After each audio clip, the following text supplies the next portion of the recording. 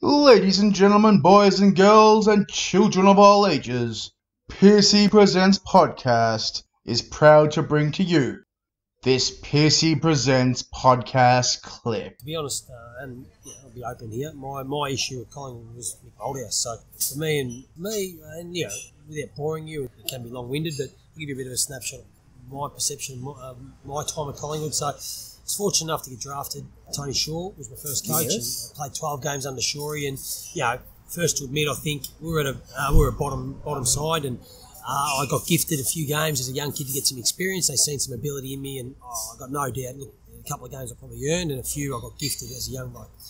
And I feel karma got me in the end because my first year under Mick, then I played 10 games, trying to fight my way under a new coach. A young player, still happy with the outcome in terms of played 10 games and wanted to build on it. 2001 was probably the first sign things weren't going well. I played round 1, didn't get a game again till round 22. Through that season, I was playing reserves. Form was really strong. I ended up winning the Collingwood Reserves Best and Fairest that year, and I was averaging a lot of footy and felt like I was doing things well enough to get a game.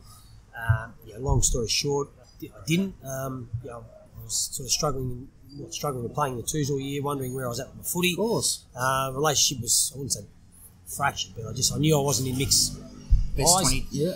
Round 21 though, which I felt was a bit of a kick in the guts. Round 21, we were playing Carlton actually. If we won the game, we would have made finals. If we lost, we couldn't make finals, and we lost.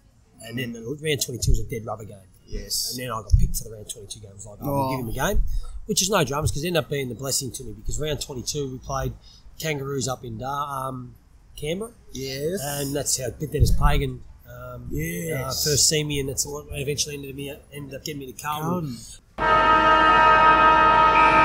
Please go to pcpresents.com for more information, and of course, search PC Presents Podcast in Apple iTunes and on your Android device.